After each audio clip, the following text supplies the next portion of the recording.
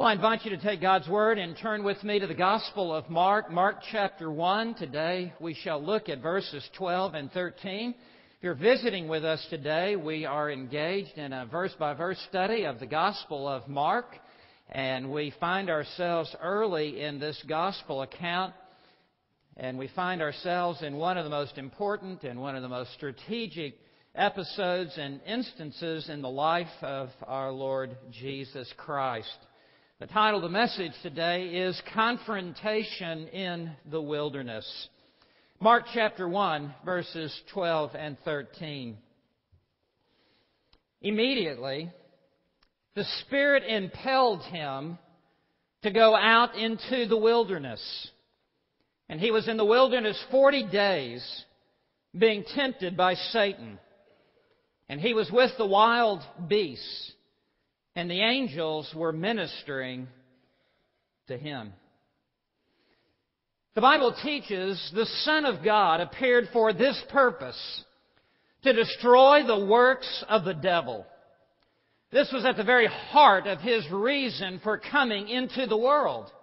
It was to wield a death blow to the evil kingdom of Satan, and through His death and His sacrifice, to release its sin-bound captives.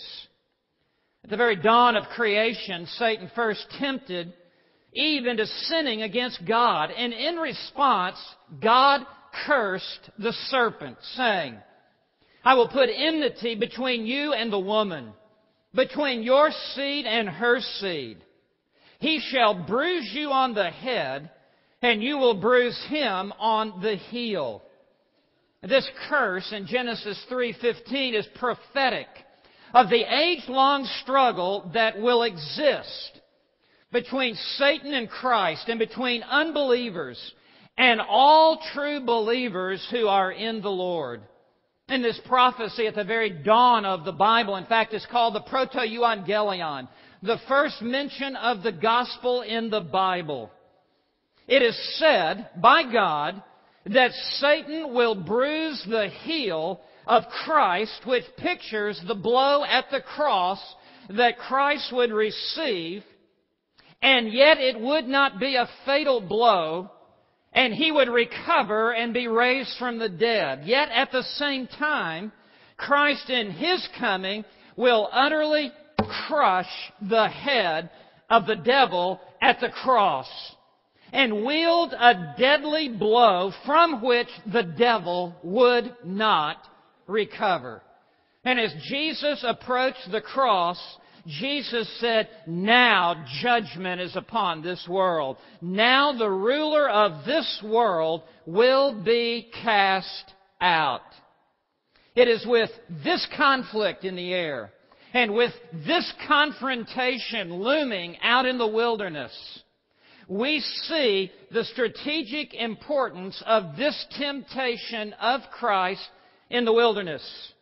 At the very beginning of our Lord's confrontation, there was this one-on-one conflict between Satan and the Lord, and it was but a precursor of what would occur 3 years later upon Calvary's cross. It is the first of a series of conflicts that will climax at Golgotha. Here in this temptation of Christ by Satan is a direct confrontation between heaven and hell, holiness and sin, good and evil, and at stake, and what is on the table is who will be the ruler of this world, and who will rule the souls of men. Mark has two primary purposes in presenting this temptation of Christ in the wilderness, which is unique to Mark's presentation of the gospel.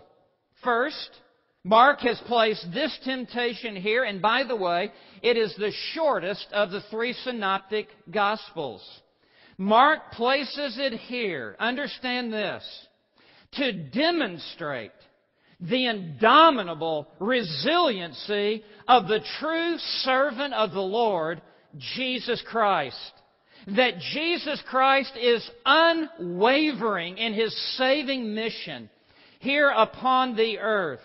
And Jesus Christ will not be deterred to seek and to save that which is lost.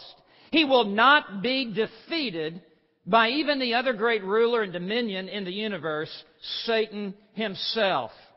And so Christ here in the wilderness, we are presented His first direct battle with the great enemy of our souls, Satan, and He has given evidence of His unwavering, supreme will and the efficacy of His work to save His people from their sins.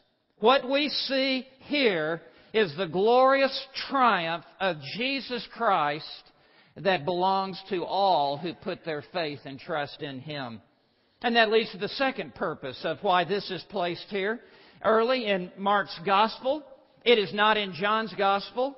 It is to reveal to us that all who put their trust in Christ will share in His victory over sin, over Satan, and over hell itself. Every one of us here today is either a child of God or a child of the devil, and there are no other families in the universe. Every one of us here today is either a child of God, and that is those who are born again by the Spirit of God from above, or a child of the devil. And everyone who is a child of the devil will share in this same fate. All unbelievers share with Satan this fate of being defeated and doomed and even damned.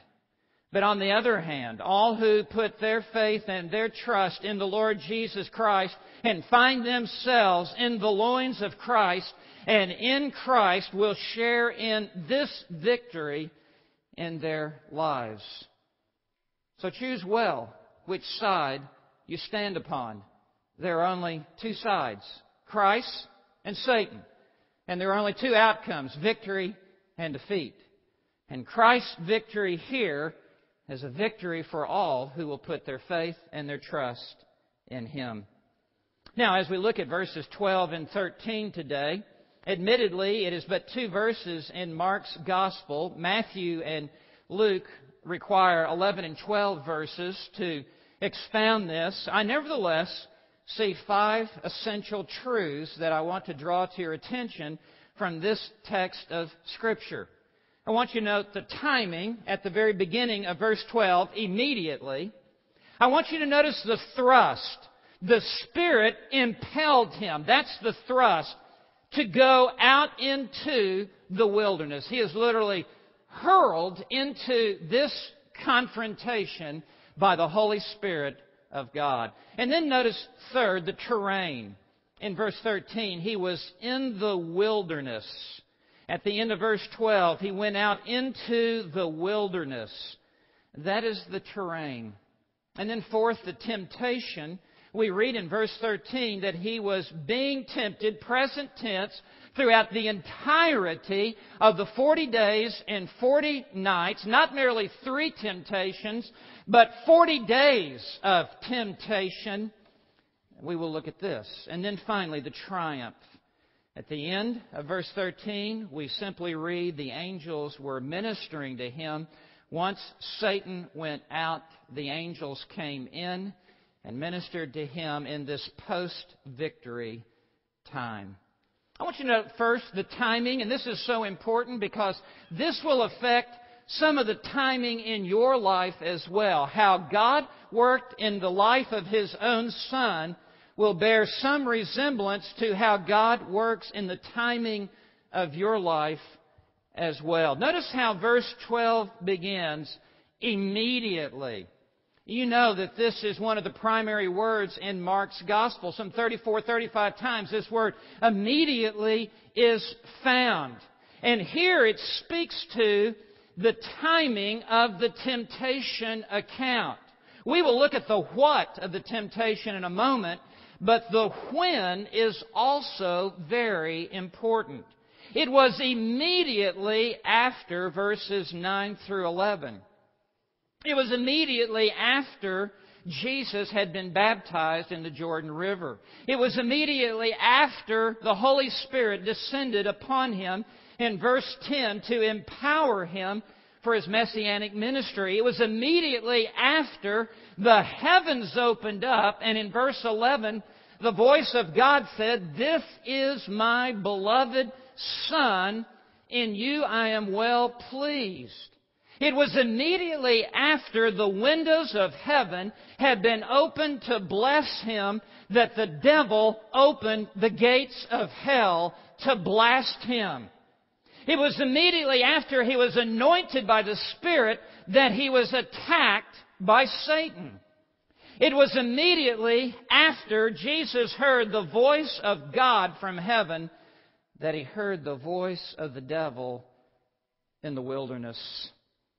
Immediately, Jesus went from the dove to the devil.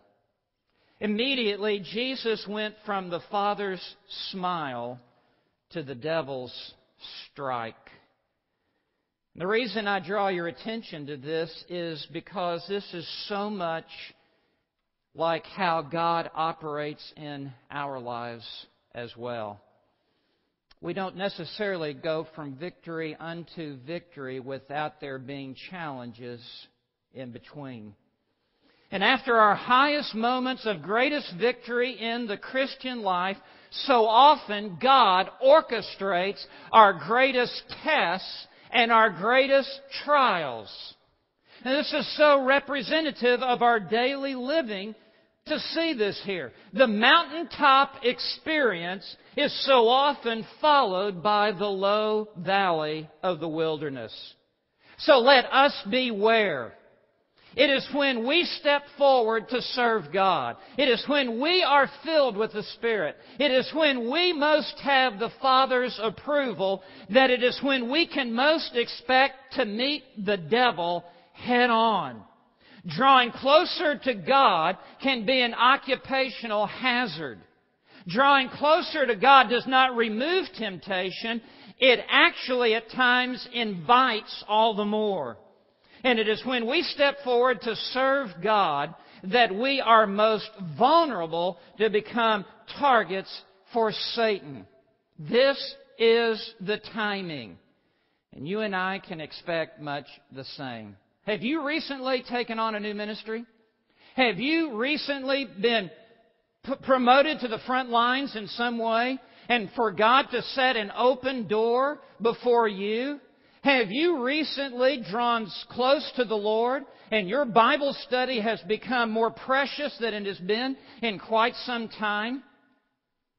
Then beware, because Satan roars about as a prowling lion, seeking someone to devour.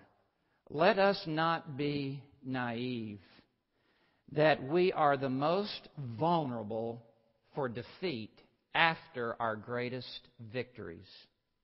And the devil knows this.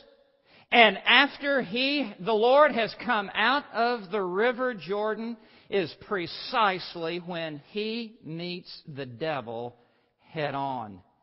And so it will be so many times in our own lives. But listen, don't let that intimidate you. Because greater is He who is in you than he who is in the world. And as we are about to see, it was the sovereign will of God to send the Son of Man into the wilderness, onto Satan's turf, to take the battle to the devil.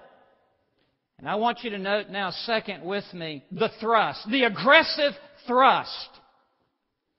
As we continue to read in verse 12, immediately the Spirit impelled him to go out into the wilderness. We need to understand that this was the perfect will of God for the Son of Man.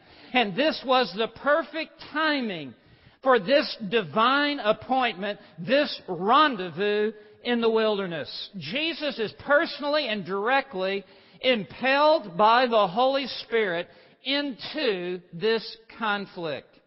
And there will be times as we are filled with the Spirit and walk with the Lord when the Spirit of God will hurl us into the conflict as well to be mightily used by God. Note this word, impelled. Matthew and Luke, in their accounts of this, use much weaker words. They use the word merely led. But Mark is far more graphic, and I think opens up so much more to our understanding. He was impelled to go out into the wilderness. I want to talk just for a moment about this word impelled. I want us to understand this. Ekbalo is the Greek word. It means literally to throw something into another matter.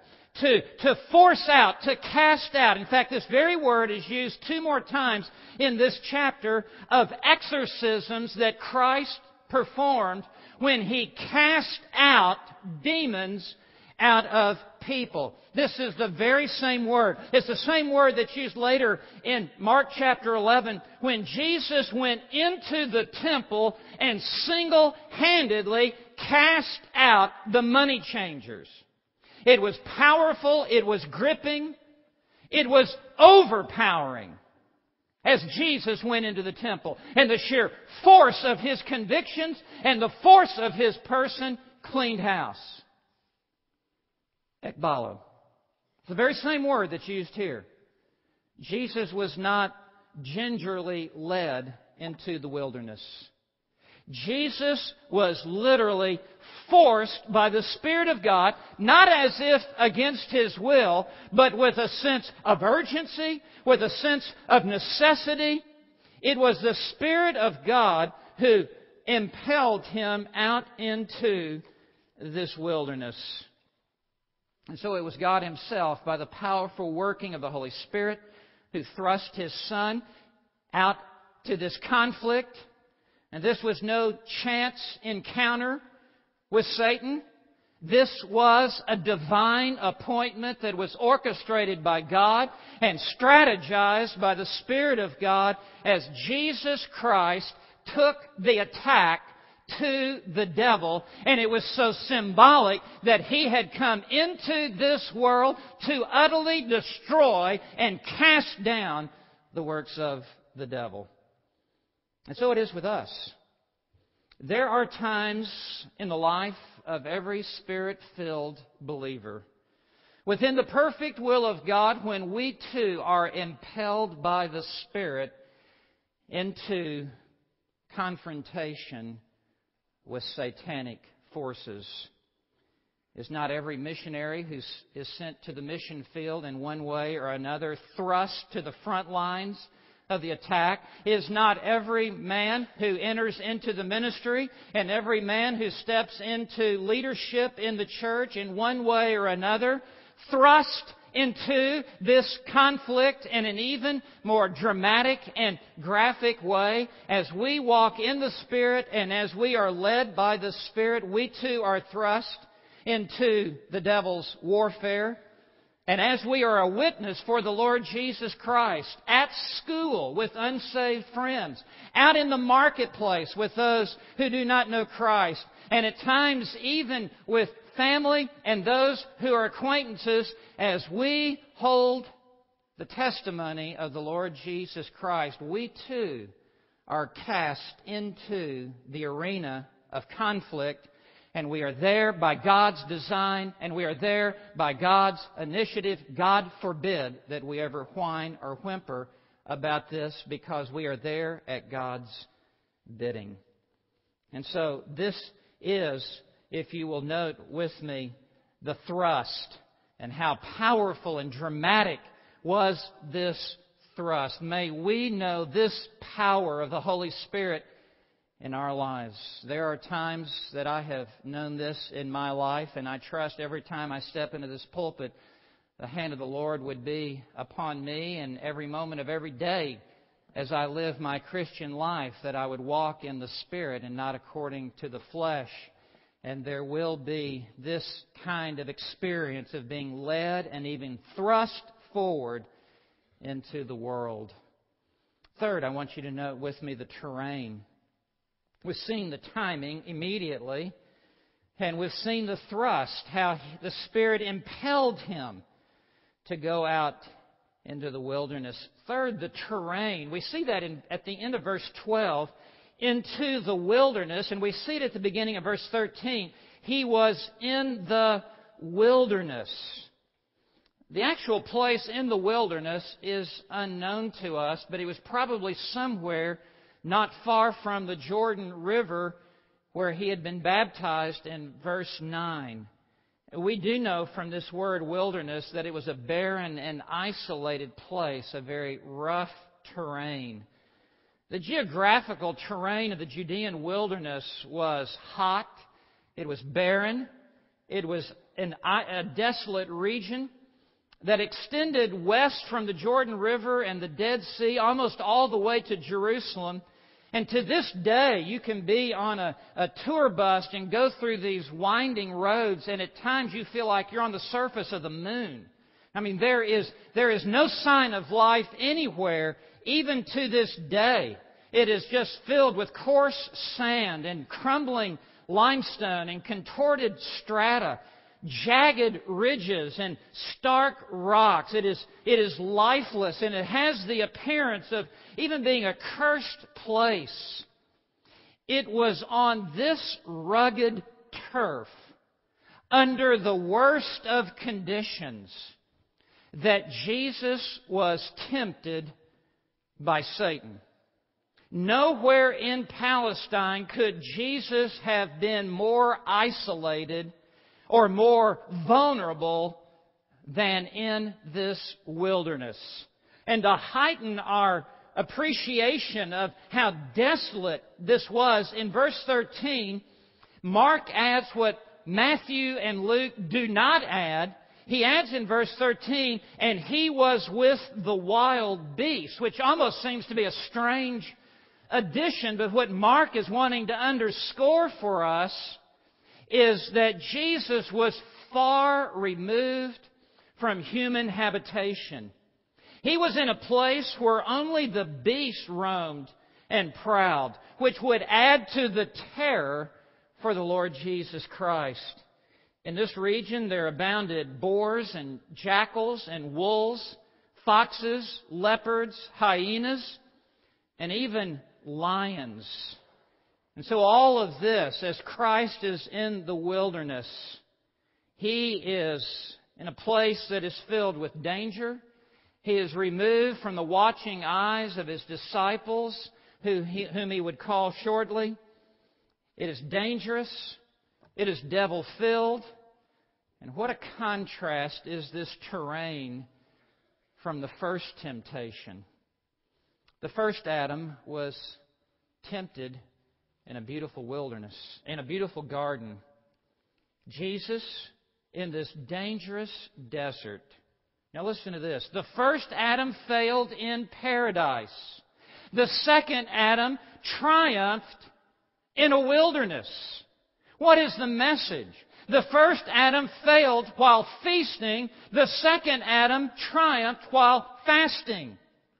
The first Adam failed while he had everything at his fingertips and he was living in paradise, the Garden of Eden.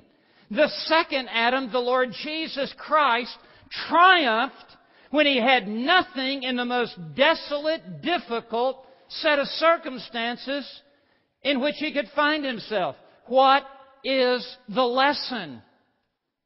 We can never blame our environment for our moral failures. Some people say, well, if you'd only known the home that I grew up in. Well, let me tell you something. You need to let go of that excuse and grow up. And you need to look to the Lord Jesus Christ, who so heroically, in the desert, fasting 40 days and 40 nights, and literally the devil himself, one-on-one conflict in his face, in his kitchen, assaulting him from every angle and at every side, trying to take him down and defeat him. I can assure you, you've never faced that. Not like this. And yet the Lord Jesus Christ, as we shall see in just a moment, He overcame the devil. And He remained steadfast. And He won the victory, and that victory is available for everyone who puts their faith and their trust in Him. Do you work in a jungle? Do you go to school in a desert? Do you live in a wilderness? No matter how adverse your environment may be, you may live victorious, and you may overcome Satan, and you may overcome the works of darkness as you avail yourself to the Lord Jesus Christ and put on the full armor of God. Hear this. There is no terrain upon this earth in which you cannot live victoriously in Jesus Christ. There is not 1 square inch of this planet in which you cannot, with your eyes on the Lord and your faith and trust in Him, win the battle.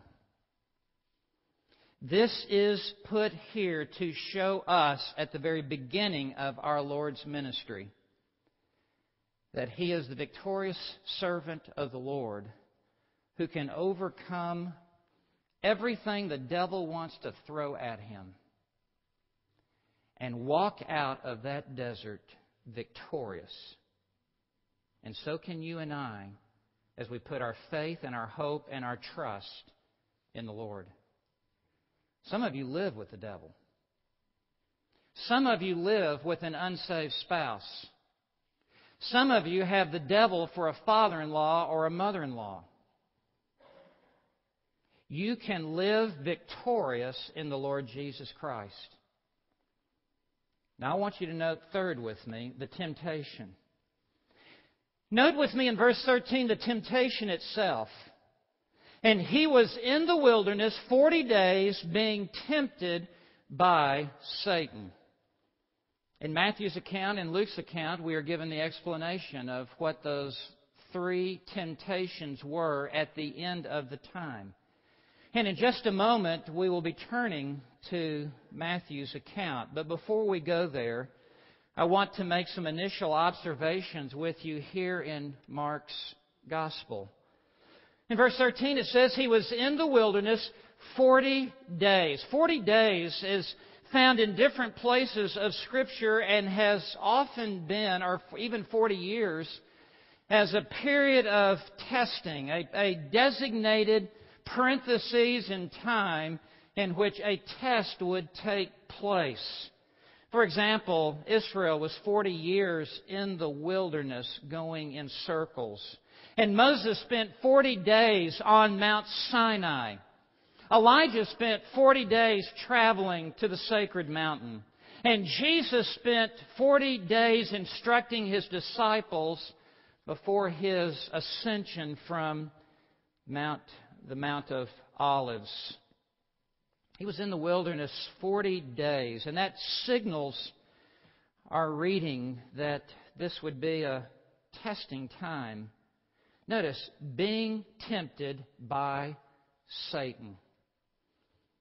Mark obviously believed in a real personal devil.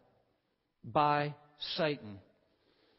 Satan is mentioned by 7 Old Testament writers and by every New Testament writer.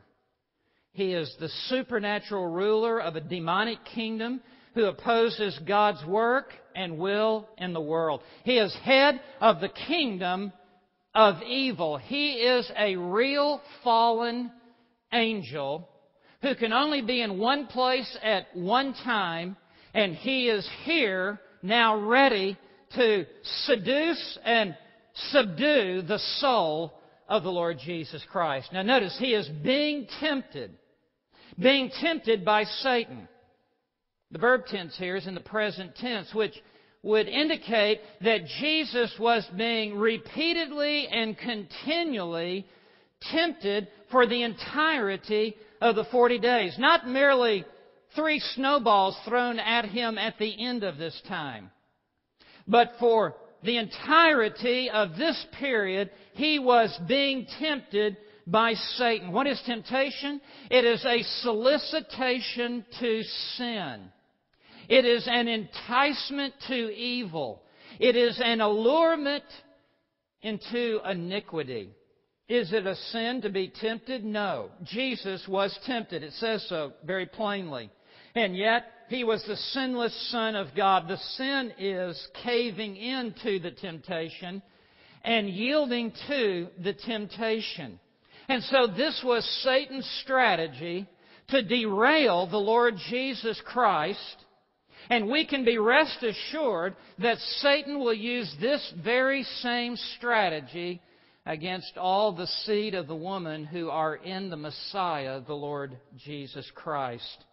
Temptation is the idea of a hunter seeking to lure its prey by offering something that the hunted animal wants. It is a game of deception. It is a game of luring. And that is precisely what the devil was about with Satan.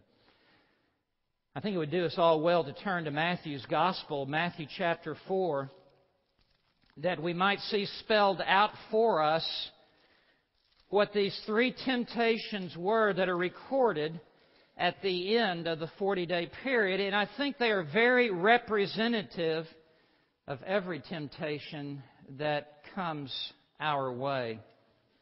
In Matthew chapter 4, beginning in verse 2, we read Matthew's account of the same. And we read, after He had fasted 40 days and 40 nights. Stop right there. Fasting was always in association with prayer. And I think what is taking place here, among other things, as Jesus is beginning His public ministry, He begins with a concentrated season of prayer.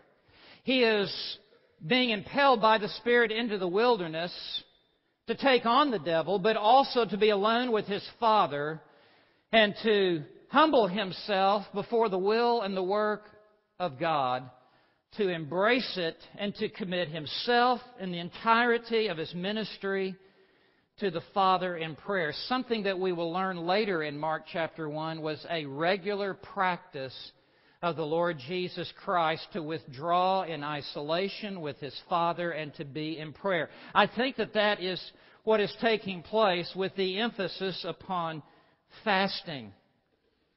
And it says that He became very hungry. I think no doubt that the Lord Jesus is in connection with His Father in prayer only invites the devil's attack all the more, because of the strategic nature of prayer, how vital prayer is to the success of our ministry. And as Jesus is fasting and no doubt praying, this draws Satan to break this up. And so we read of the first temptation that is recorded in verse 3. And the tempter, that is how Matthew identifies the devil, as simply the tempter. This is such a tool that he uses, is that he is identified simply as the tempter. Came and said to him. The devil is a fallen angel who has the capacity of language and communication and can speak. And so he speaks with an audible voice to the Son of God. If you are the Son of God, stop right there. Out of the Greek, literally, since you are the Son of God. There is not a debate going on in the wilderness. The devil knows exactly who the Lord Jesus Christ is. This is his greatest dread. So he says, since you are the Son of God, command that these stones become bread. Now we need to understand that this temptation is far more than Jesus satisfying His gnawing hunger. There's far more on the table than Jesus simply satisfying His craving. This temptation is a snowball that has a rock in it. This temptation is intended to cause Christ to doubt the Father's care and protection. In other words, to doubt the goodness of God in his life. And let me tell you, that is going to be one of his primary temptations with you. No matter what you have, no matter how much has been afforded to you, the devil will be always trying to lure you away to what you don't have and causing you to think, God is holding out on me, when in fact He has opened the windows of heaven and has poured out His blessing upon you. And by the way, that is precisely what He did with Eve when He first slithered onto the pages of Scripture, when He said, "Has God said, you shall not eat from this particular tree?" Think about this. Eve lived in paradise. She had the whole world to herself. She lived in a perfect world. It won't be until we're in the millennial kingdom can we even comprehend how God first created this world to be. She had everything in a perfect world, and there was one thing she could not have, and that was the goodness of God to protect her from eating from the tree of the knowledge of good and evil. That was like a parent telling a child, "Do not put your hand on a hot skillet." That's not bad, that's good instruction. Do not eat from the tree of the knowledge of good and evil, because it will corrupt your mind. That's what's going on in this first temptation. Let me spell it out this way. So you're the Son of God. What are you doing out here? Is this any way for God to treat His Son? He is your Father, is that right? You're not eating. You're looking a little thin. I thought God loved you. I thought God cared for you. I thought God would provide for you. What are you doing out here in this awful place not eating? You know what you need to do? You just need to snap your fingers. You just need to say to these stones, bread. You need to provide for yourself. You need to take care of yourself. You could do better than this. I think God means well. I think He intends well for you.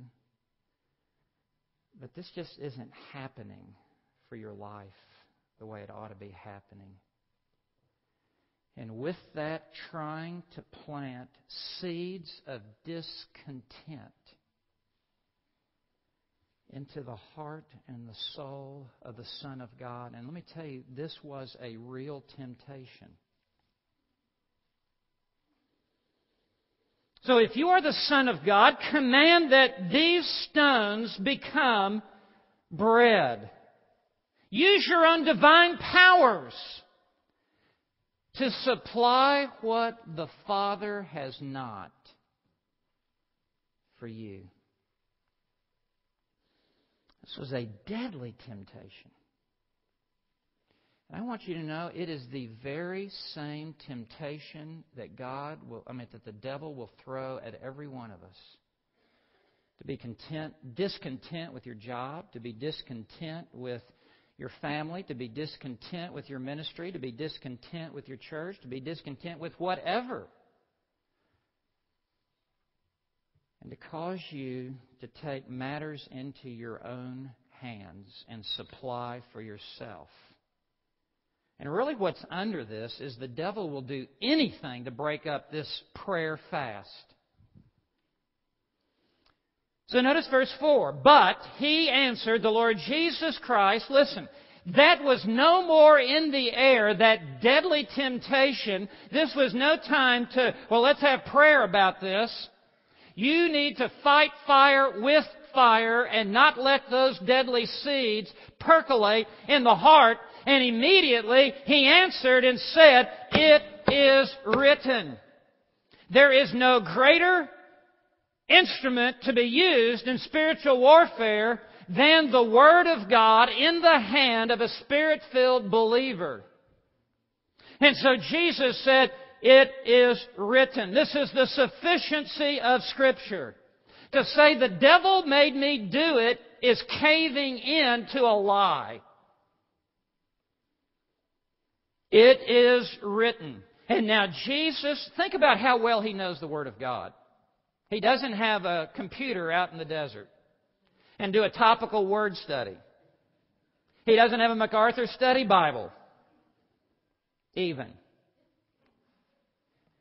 He has so saturated Himself with the Word of God, and sometimes, you ought to do this, I've done it, read the Gospel of Luke and Mark every time Jesus quotes Scripture. It will overwhelm you. In quoting Deuteronomy 8, Jesus said, "Man shall not live on bread alone, but on every word that proceeds out of the mouth of God." And in saying this, Jesus was saying, man is better off to obey God and depend upon God and wait for His provision than to pursue satisfaction on my own schedule in my own way. By this, Jesus is doing more than just quoting the verse. Listen, the next temptation, the devil is going to be quoting verses to him. There's nothing in just quoting the verse. By saying this, Jesus is believing the verse, trusting the verse, embracing the verse, living the verse. And He says, in essence, I will obey God's Word and I will serve God's interests, not my own. This was the first temptation. It was to doubt the goodness of God, and I want you to know He still calls that play time after time after time in our lives. There then comes a second temptation. In verse 5, notice the first word, then. You'll note that Luke's account of these temptations is different from Matthew's account, meaning different order. Matthew gives them in the chronological order in which they unfolded, hence the word then in verse 5. Luke gives the theological unfolding of them. And so this is the order in which they actually came in Matthew's Gospel.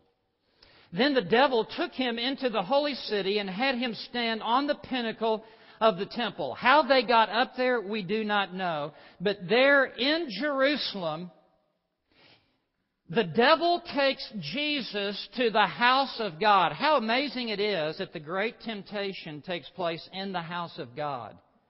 Not in a den of ill repute, not in the harlot's den, not in some swamp of iniquity.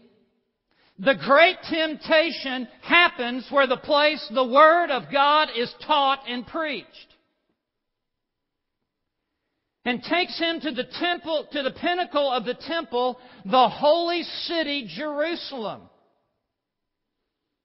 And said to him again, if you're the Son of God, since you're the Son of God, throw yourself down. Jump. This is going to be wonderful for your ministry. This will be so sensational. The crowds will be up. Jump. Do a double half gainer. And the Lord will send angels from heaven and they'll swoop down. You can go on television with this. You can be having crusades with this. And the people will eat this up. And there'll be a frenzy for your ministry. Think about all the people that will believe on you if you'll just go to the temple and jump. Now watch this at the end of verse 6. For it is written. And it's like, all right, you want to play this with the Bible? Then let me quote Bible to you.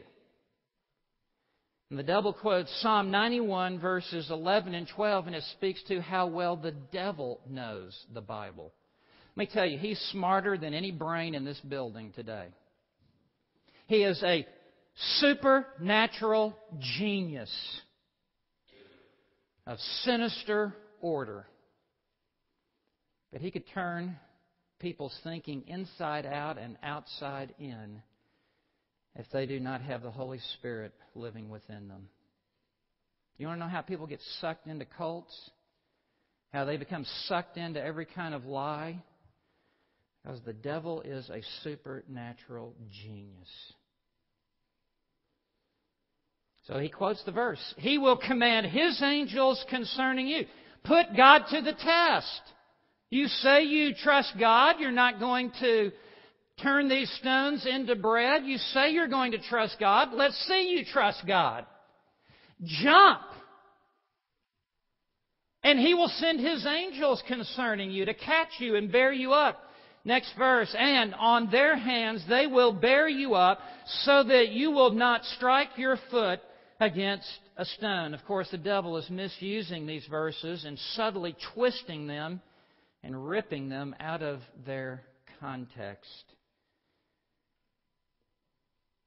I know a lot of churches that would go to a conference on this. Jesus said to him, on the other hand, it is written, you shall not put the Lord your God to the test. And now Jesus quoted Scripture, but he is choosing to obey this Scripture which says we should not put God to the test like this. God will not be forced to jump when we snap our fingers in order that He might take care of us because of our foolishness. God will not be forced to bail us out when we arrogantly do our own thing. By quoting this verse, Jesus is saying, I will not force my will upon the will of God. I will not test God as if I am above God, passing out the exam to God and test God. I will not act as if God must take my tests. And what the temptation here is from Satan is to force God's will in your life to fit your agenda. There's a third temptation.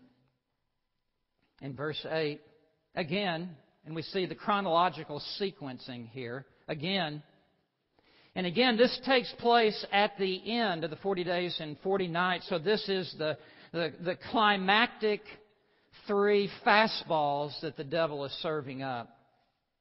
The devil took him to a very high mountain. It was a mountain so high he is able to see a long distance. The Middle East, Jerusalem, Judea, this part of the world is a land of extraordinary contrast in which you go from the desert floor to towering, jutting mountains, all in a very small period of time. You go from lush green valleys to barren brown desert, and from flatlands and riversides all the way to these very, very tall mountains. Some people call mountains that are really nothing more than a little bump on the horizon. These really are high, very high mountains. And in so doing, showed him all the kingdoms of the world and their glory. There's a miracle in this. In some sense, that the devil is able to parade the kingdoms of the world before the watching eyes of Christ. The imperial might and splendor of Rome and Egypt and all of the other world empires are dangled out before the watching eyes of Christ, as if to say, they're yours for the taking. I want you to know Satan still does this with politicians. He still does this with businessmen. He still does this with preachers. He still does this with athletes. He still does this with musicians. To dangle the world in front at a price. Remember, He's the ruler of this world, the God of this age. And Jesus will not dispute His right to make this offer. And I want you to know, at the end of this age, the devil will find someone to take him up on this offer. He is the man of sin, known as the Antichrist. And if you'll just worship me, I will give you the world. And so this is a real and legitimate temptation. And so Jesus is taken up to this mountain in this area from which He has a 360 view and can look Transjordan, can look to the north, to the south, to the east, to the west. And the devil has shown Him the kingdoms of the world and offered them to Him on a silver platter. And He, the devil, said to Him, the Son of God, all these things I will give you. And He meant it. And with that, He shoves all the chips on the table over in front of the Lord Jesus Christ. Everything. Yours. And here's the price. Just change your priorities a little. I just need you to alter your priorities. Just once. No one's out here and no one will see. No one's looking. No one will know about this. Just once. If you fall down, and with this we can see the sinister smile of Satan, and worship me. Just once, bow your knee. Just once. Just fall down and acknowledge me. And let me remind you that the Father has promised the kingdoms of the world to Christ already and promised them to Him. So what is so subtle about this is Satan is offering the will of God just the devil's way. Because there is coming a day when the kingdoms of this world shall become the kingdoms of our Lord and of His God, and He shall reign forever and ever. And from before the foundation of the world, the Father has said to the Son, Psalm 2, verse 7, ask of me, and I will give you the nations of the world. And it will be the inheritance of the Son to receive from the Father everything that the Son has created. It's all coming to the Son. But there is a price for the Son. And the price is obedience to the will of God. And that obedience would take Him to a cross there where He would be lifted up to die for sinners upon the cross. And so what Satan is offering here is, I will give you the same, just no pain. You don't have to go through the commitment. You don't have to go through the subjugation. You don't have to go through the death and the humiliation. After all, aren't you the Son of God? Don't you get to ride first class? Just worship me once. No one will see it. And it was an attempt to subvert Christ from the cross because a sinful Savior is no one's Savior. And just one little sin committed by Christ would consign all of us to hell forever. That was what was so lethal.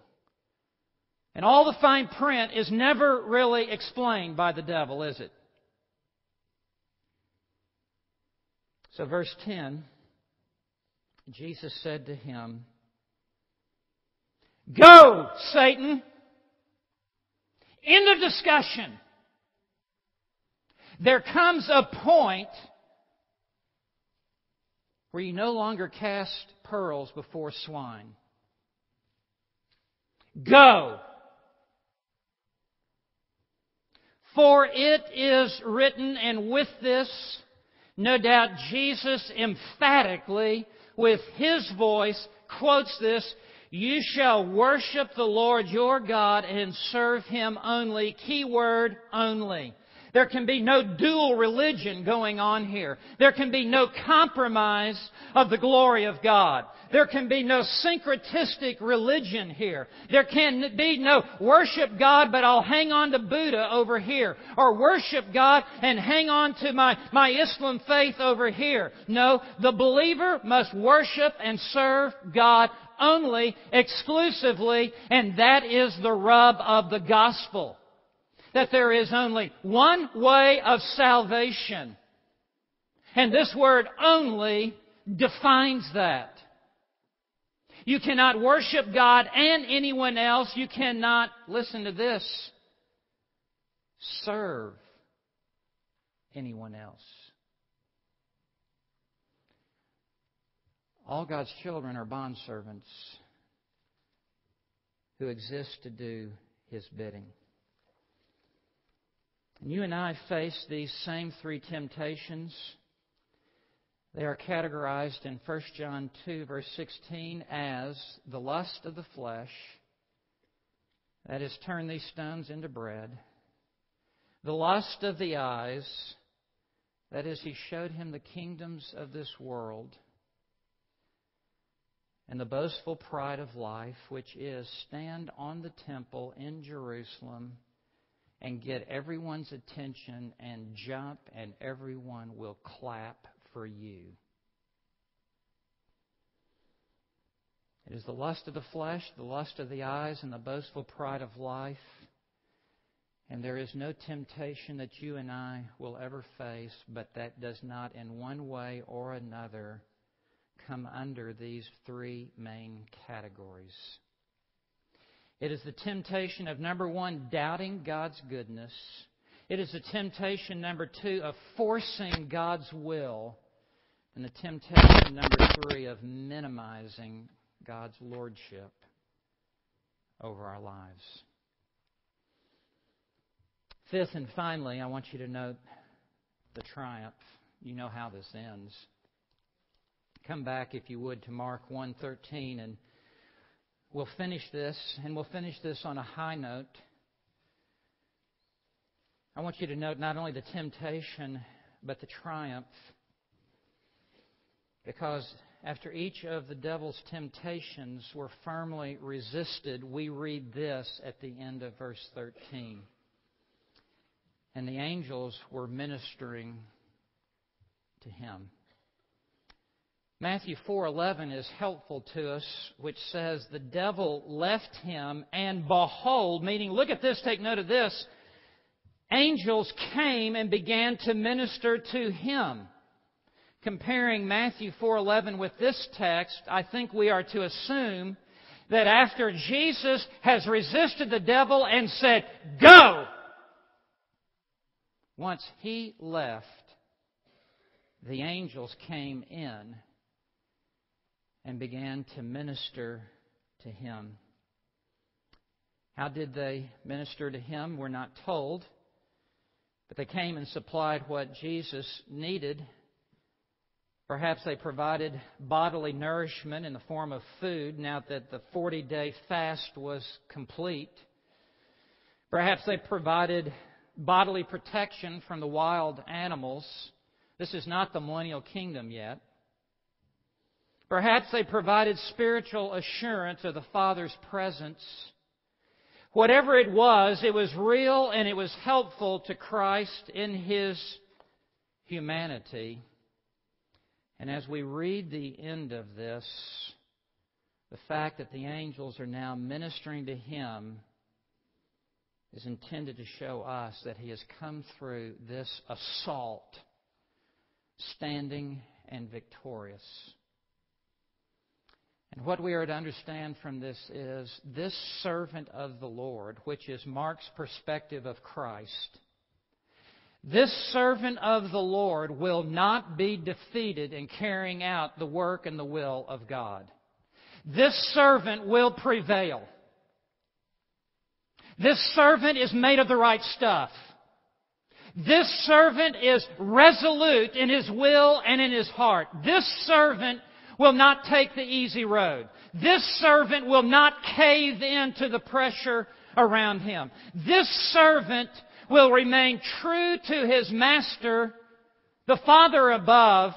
This servant is an impeccable Savior who cannot sin, and this servant is worthy of our trust, is worthy of our faith.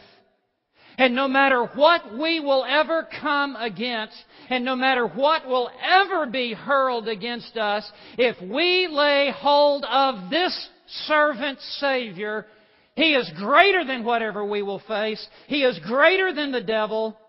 He will carry us through triumphantly. There is the sufficiency of this servant Savior. Did you get that? That's why this is planted right here at the outset of Mark's Gospel. And for the next 3 years, our Lord will move deliberately to the cross, and He will be undeterred as He will set His face like a flint towards Jerusalem. And He will be casting out devils 11 times in this Gospel. But He has already proven and shown His sovereignty and supremacy over all the forces of hell. He is effectual and successful in all of His work and in all of His ministry. He will never be defeated. He will never be resisted. He will never be deflected. He will never be altered.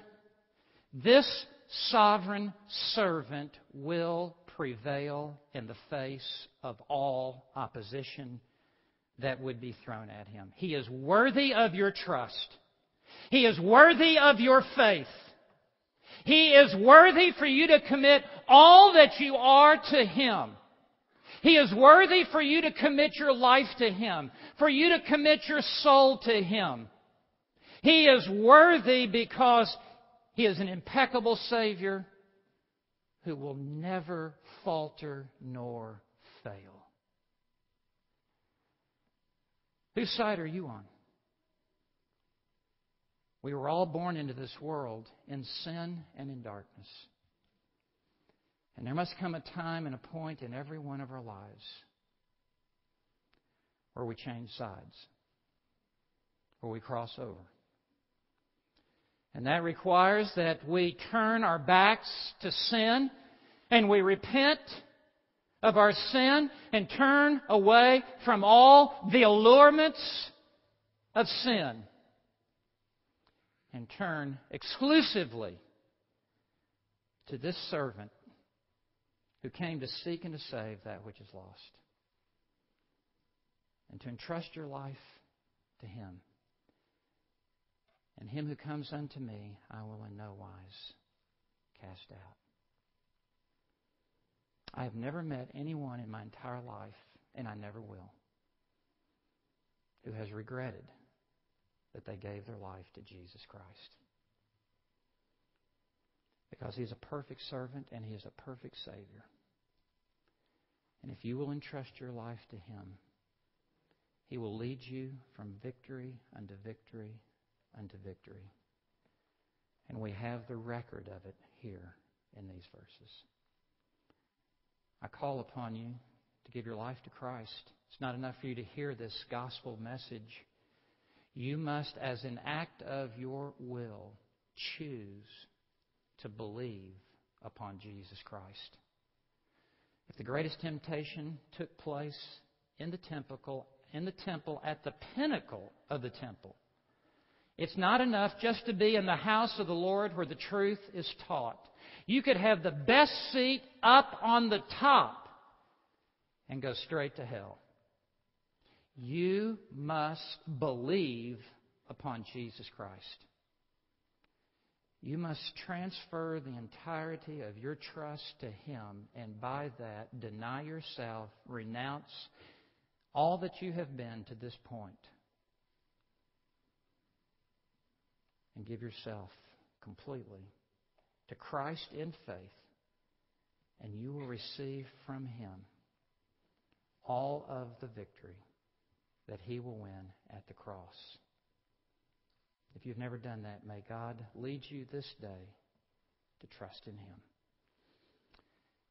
Our Father, we thank You for this glorious Savior, Jesus Christ. We thank You that You did not send one of these ministering angels to die upon the cross for us. We thank You that You did not send one of the prophets nor the lawgiver Moses. We thank You that You did not send even the best of men, such as Job or John the Baptist, but that in Your love and wisdom You have sent to us Your only begotten Son. You have sent to us this perfect, unwavering, resilient servant who has come to seek and to save that which is lost. Father, thank You for the perfection of His death on our behalf. And may we rise up and come to Him in Jesus' name. Amen. The following has been an audio recording of Christ Fellowship Baptist Church and is under the direct copyright of Christ Fellowship Baptist Church. All recordings may be used freely for the ministry and application of the Word of God.